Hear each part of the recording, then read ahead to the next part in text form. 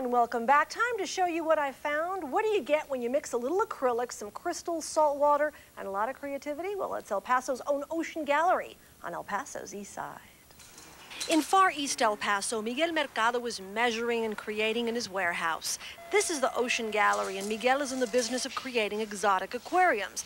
They're not just rectangular boxes anymore. They're works of art. When I first walked into Miguel's workplace, I was expecting to see a picture or two of his designs, and then, presto, enter the gallery, a sea, if you will, of his designs. Aquariums filled with crystals in just about every shape imaginable, from pyramids to obelisks. And for Miguel Mercado, this showroom was but a dream for him.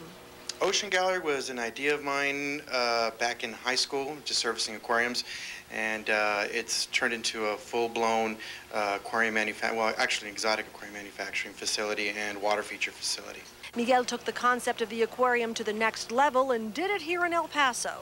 Most are made of acrylic with marble accents, and what you see inside, also Miguel's creations. We make all our synthetic corals, and they duplicate different parts of the world, their reef systems, so it's extremely realistic reef-looking coral. And of course the designs, they come from my mind and from two other designers here. And what do the fish think of this? They love them.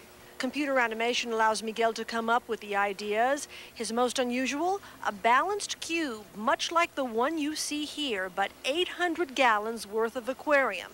And it revolves, purchased by a Hollywood producer.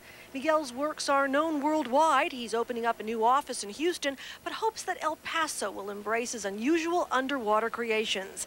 Miguel says he loves his job, and keeping his head above water is what he advises for anyone looking to make their dreams come true in the business world. Stick to your guns. It's tough at first, but it gets tough, but it'll always get better.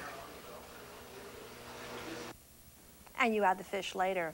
A perfectly sunny day here in El Paso, a perfect day for no excuses to get to the polls. Chuck with a look at your more pleasant days ahead when we return.